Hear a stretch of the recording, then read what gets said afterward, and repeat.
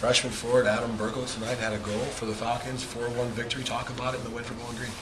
I thought we came out and we played well. We played strong the entire game. We stuck to our game the entire time.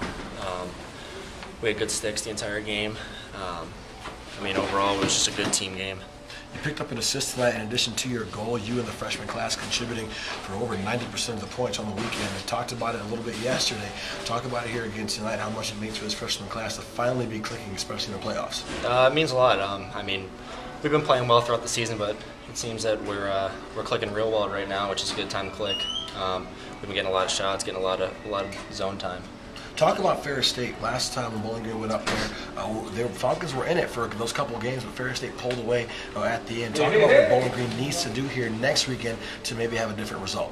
We just had to come out and play good this weekend. We played hard. We just need to go out there and play hard like we did this weekend.